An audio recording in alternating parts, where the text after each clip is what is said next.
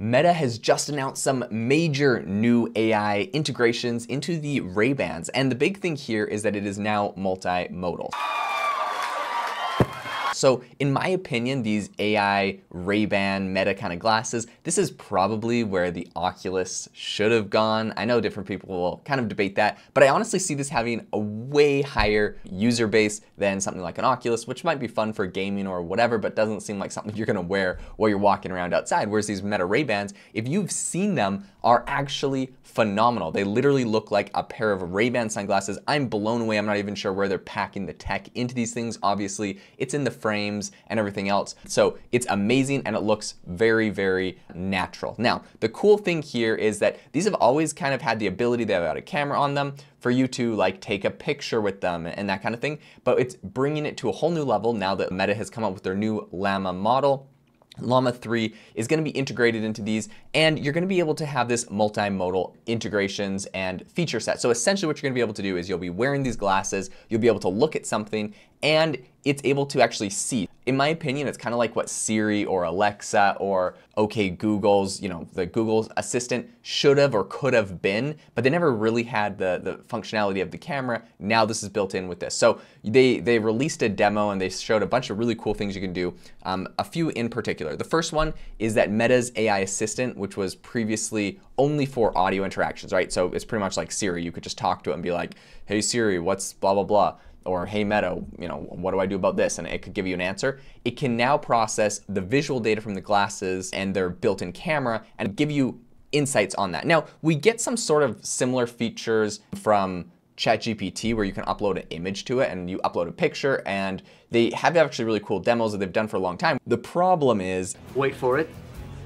Here it comes. It's kind of, I don't know, my opinion, not supernatural to like take the picture, send the picture, type out your message. This is so much more seamless where you literally say, hey Meta, or tap something on your glasses and you're like, hey Meta, what am I supposed to be fixing here? And then it can immediately tell you. So that's one thing that's amazing. The second is that users can now ask the glasses to translate text. So if you're, let's say, in a country that is not a language you speak, you could be looking at the label at the food at the grocery store and be like, hey, like, what is this? Or what's the price on this? This is phenomenal. This is so cool. This is actually like very, very useful. Different than like what a lot of people would say, VR, they're like, oh, there's not like that many use cases. Sure, it's fun for video games, but whatever, right? This is like incredibly useful to wear it all day, every day. I would be curious what, people's perspectives are, but you have things like the Humane AI Pin, which is like a pin that you wear on your shirt and it's got like a camera and it can kind of do some of the same things.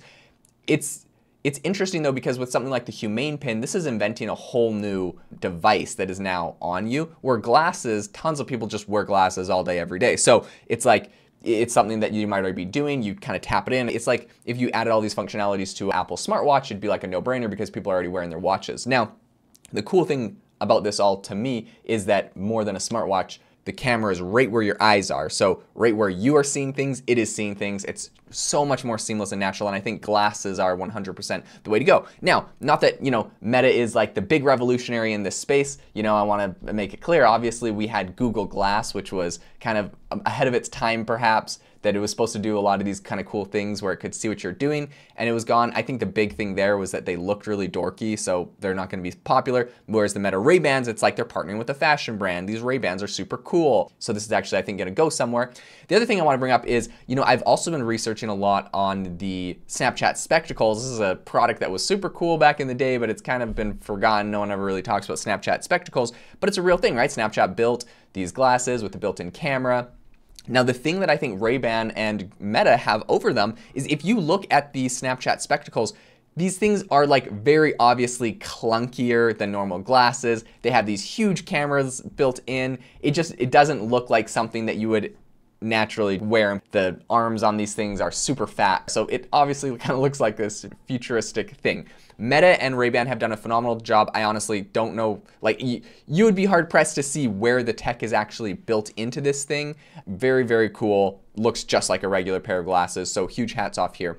A couple other cool features that you can do is if you're wearing these, you also can share what you're looking at during a video call. So, or on WhatsApp or Messenger or wherever you're doing this kind of in the Meta ecosystem. So it integrates with the app on your phone, which I think again is probably going to be a huge winning play for Meta, right? Because you have people like Humane with the Humane Pin, and they're like, no, we're replacing your smartphone. You wear this instead of a smartphone. You don't need a phone anymore now that you have the Humane Pin.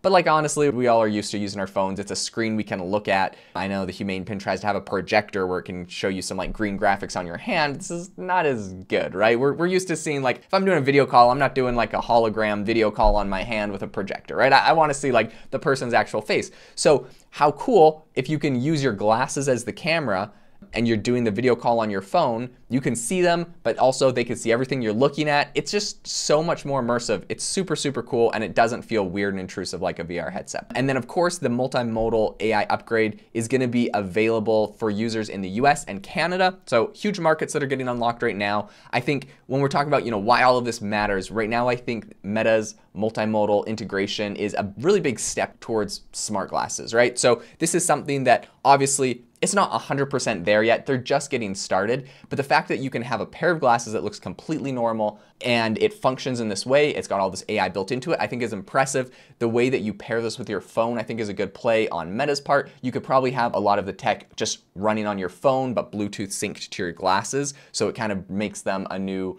device, but it's more like a smartwatch where it just gives you extra information. I could see people wearing a smartwatch and these. I think that they're phenomenal, and the ability for you to be able to see things and get feedback instantly is going to be really hard for anyone to beat. So, whether you're using this for something like sharing on a video call, being able to ask it questions about everything you're doing, overall, this is a fantastic new innovation that I think is fantastic out of Meta. Really excited to see the adoption, get my hands on a pair of these, and I'll keep you up to date on how that goes when I do that. If you enjoyed the episode today, I would really, really appreciate it if you could leave us a review wherever you listen to your podcast, or subscribe and give us a like on YouTube if that's where you're at. We're super grateful that you could be here, and I hope that you have a fantastic rest of your day.